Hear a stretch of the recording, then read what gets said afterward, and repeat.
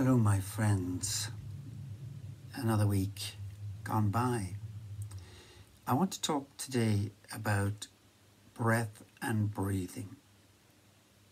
This is something which I didn't think I'd be talking about, but it has made a significant change to my life, what I've discovered in the last year or two about breath. And let me begin by quoting from the book of Genesis. Excuse the sexist language. God took dust of the earth and formed the body of a man or of a human being and breathed into the nostrils of man the breath of life, and the man became a living soul. A living soul.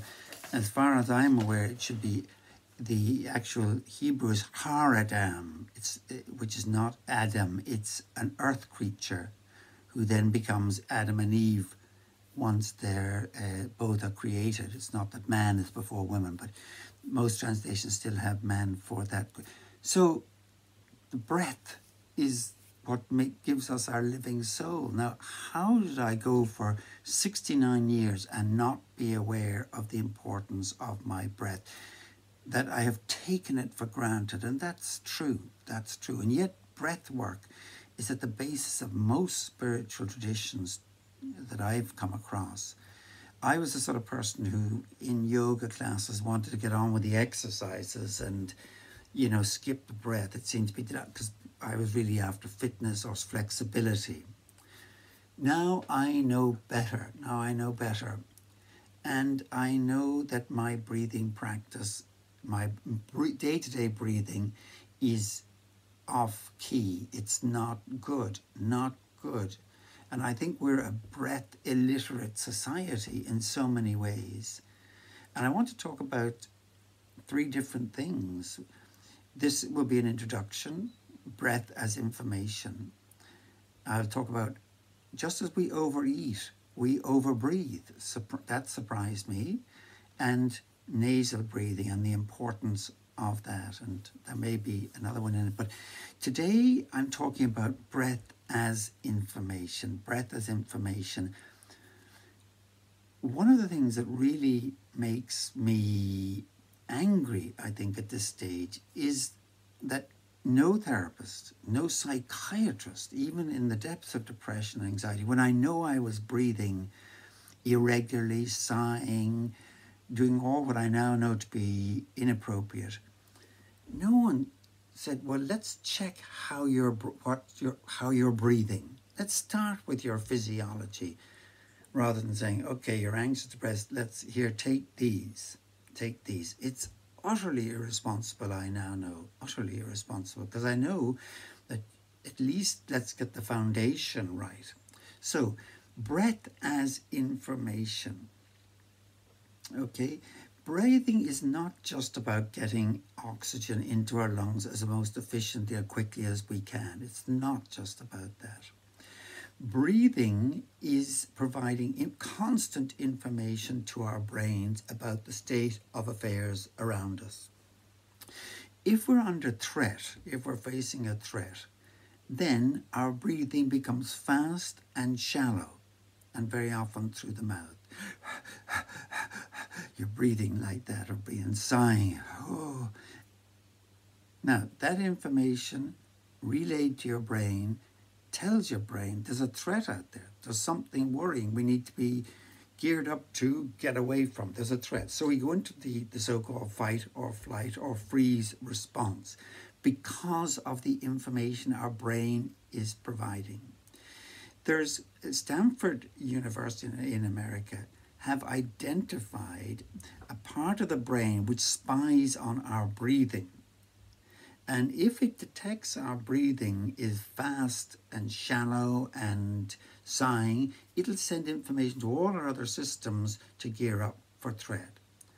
So our brain is providing information constantly.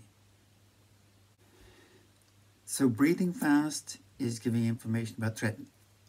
So the obverse is true.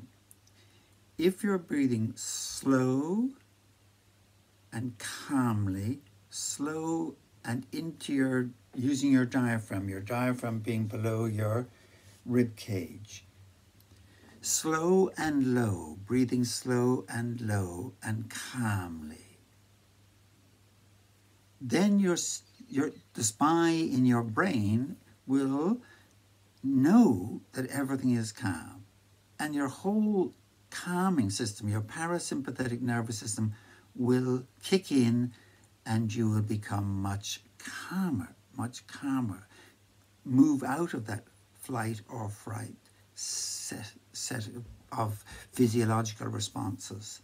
I don't know how I missed this, but it's like the shoulders being up, that's giving information about that, but also your breath being fast and chest breathing shallow. Yeah, that's how I missed that. So it's essential for me now to get a hold of my breathing patterns and get them under control. Now, we know breathing happens automatically most of the time, and lucky it did, because if we'd forget. But we must retrain, because our breathing has become set in a given pattern, and now we need to reset the pattern. Okay, so what I've been doing is counting the number of my breaths for a minute. Say how many times you're breathing in a minute. Now, what the goal is, and the gold standard, is 6 breaths per minute when you're sitting there. 5.5 to 6 breaths a minute. Now, I was up around the 24 lying on my bed the other day. Ridiculous. So my breathing has got a set pattern that's now the norm, and I've got to change that. And that's going to take practice at breathing 6 times a minute. And I've got a chime, and I can explain that to you later on. And we're breathing 26,000 times a day.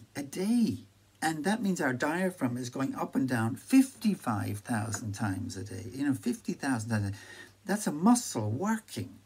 And think of all that extra work. If we're breathing 20 times a minute, 12 times a minute, the extra work we're putting on our heart, our lungs, our whole body. So if we can slow it down, then we're going to, our life is not measured in the length of days, but the number of our breaths, because that'll wear us out if we keep. So it's vital we get it. So firstly, it's to establish what rate your breathing is at. Secondly, here are 2 exercises which I'm doing. One is called box breathing. Box breathing is used by the Marines before they go into battle, so it's fairly established. Now this is simply, if you don't know, it's you breathe in for 4, one side of the box, hold your breath for 4, top of the box, go down the other side, breathe out for 4, and then again hold for 4. And repeat that 10, 15, 20 times. Box breathing. The second one I like is called, it's 5-finger breathing. In other words, you use your 5 fingers and you can inhale, pause, and exhale. Inhale, nice and deep, or using your diaphragm in through your nose, and emptying. And so on for your 5 fingers, and you can repeat that. And that's I liked having a physical gesture to go with the act of breathing. I think it helps. So I'm now obsessed by breathing, and I hope this can be helpful to you in getting control of how you are feeling and being in your world, especially at this time when we're under so many threats that our breathing is likely to be fast and shallow and causing us stress that we don't need to add to it, the stress we're already experiencing. So God bless and good luck, and I'll talk to you again.